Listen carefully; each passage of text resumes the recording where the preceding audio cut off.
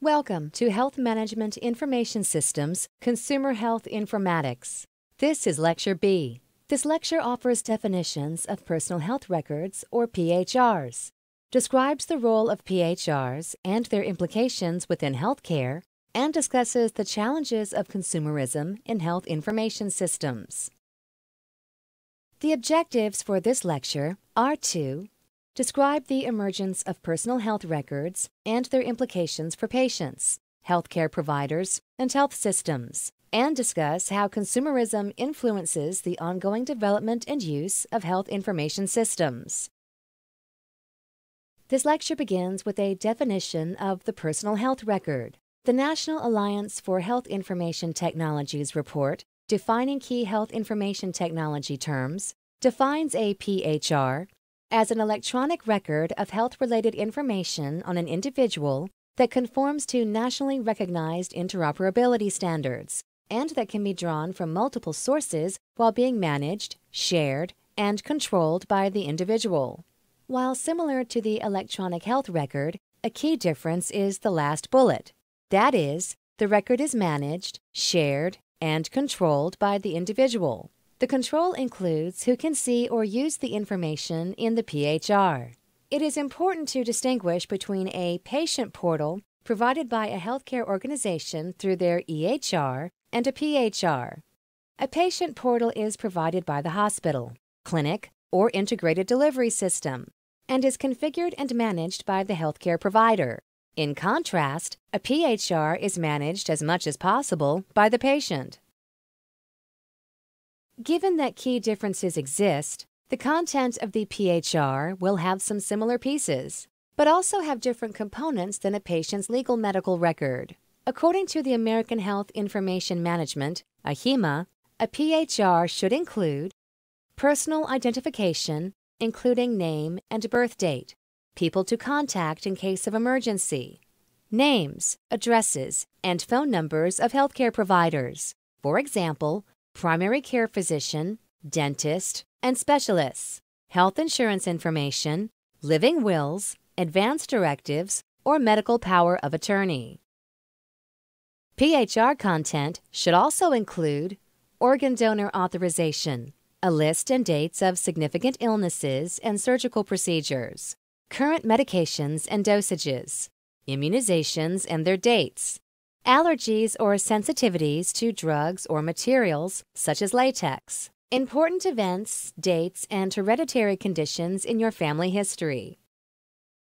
The final portions of a PHR identified by AHIMA are results from a recent physical examination, opinions of specialists, important test results, such as eye and dental records, correspondence with provider or providers, current educational materials, or appropriate web links relating to health issues. Information imported from other systems, such as patient portals.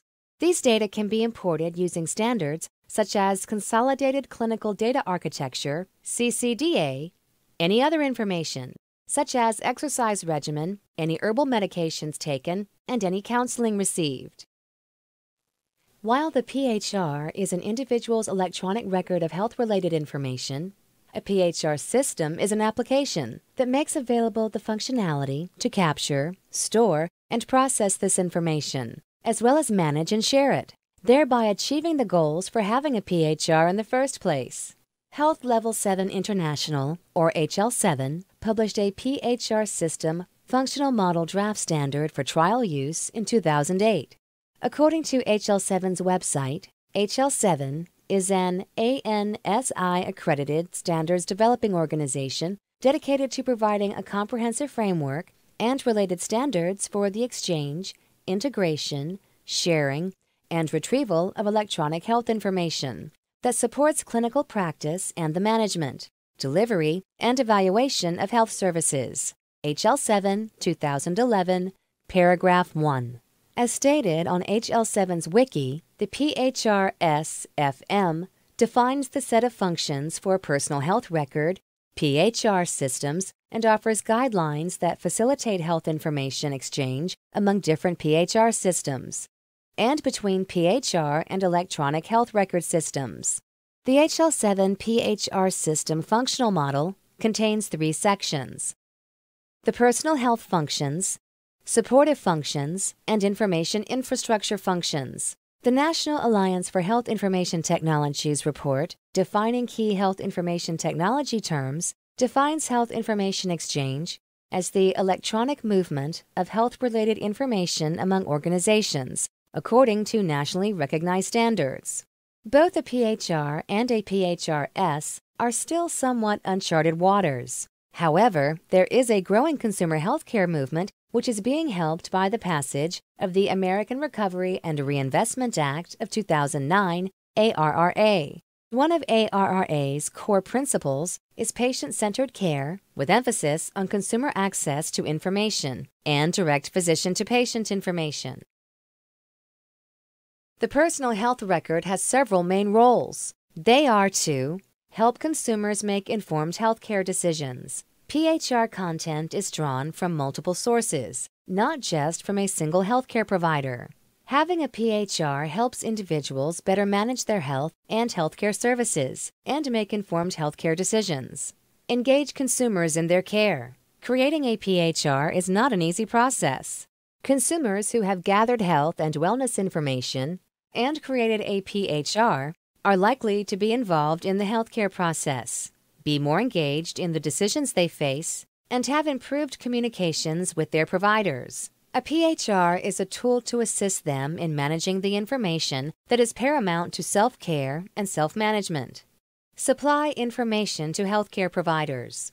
PHRs are a communication tool and may contain information that would aid the provider when determining the best treatment. A PHR can help bridge an information gap between what a single healthcare provider may know and the total picture. For example, a patient new to a physician practice provides access to her PHR, which contains information about recent health services and conditions. Having this data helps to avoid an order for tests already performed, saving both time and money. Integrate the delivery of healthcare and place the consumers at the center of their care. PHRs can support the shift from episode-based care to a more holistic view, where, instead of health records centered around the provider, there are patient-centered records. Overall, a PHR is significant in that it will likely increase public understanding of HIT.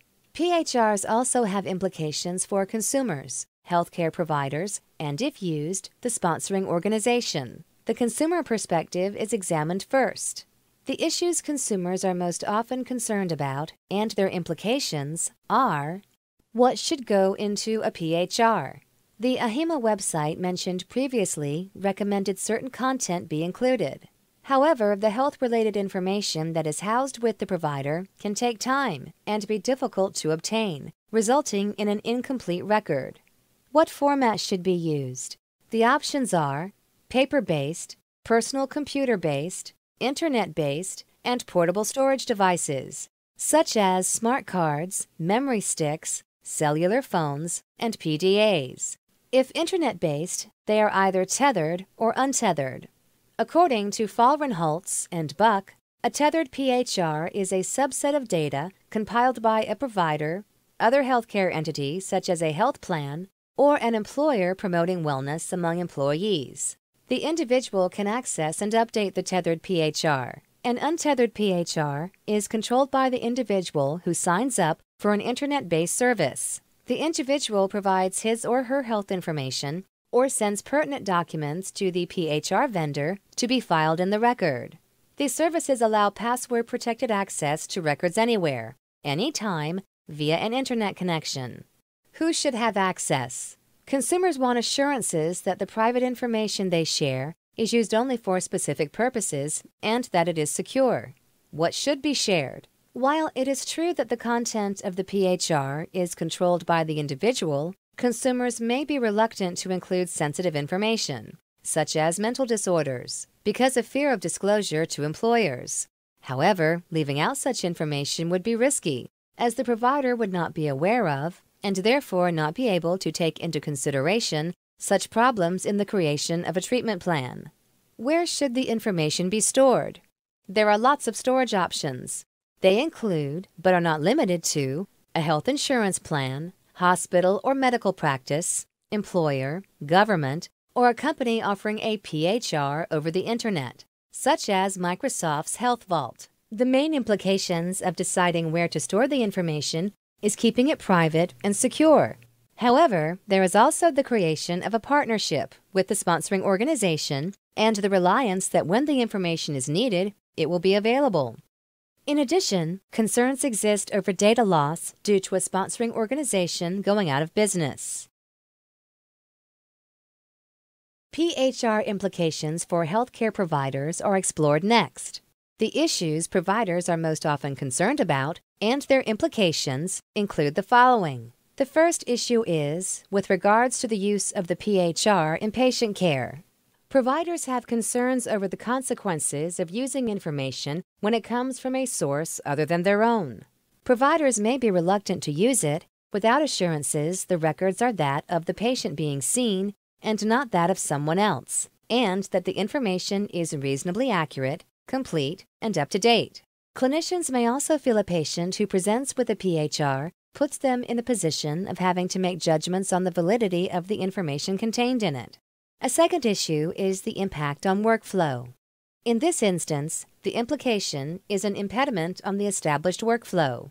Incorporating PHR information into the delivery of care is not an easy process to implement into current workflows without impacting physician productivity. Much depends on the patient's choice of format and storage media. There is also a lack of recognition in the way of compensation for any work associated with the usage of a PHR in providing patient care. A third issue providers have with PHRs involves sharing and exchanging information. Part of the PHR definition is the need to conform to nationally recognized interoperability standards. Without such standards, sharing content among disparate systems is not possible. Certified EHRs are required to be able to export health information in portable formats, such as CCD or CCDA, and PHRs can typically import that information readily. Many providers and support staff are not familiar with how to export or send this information to patients, and this can lead to frustration. The final group we will review are the sponsoring organizations. There are many types of sponsoring organizations.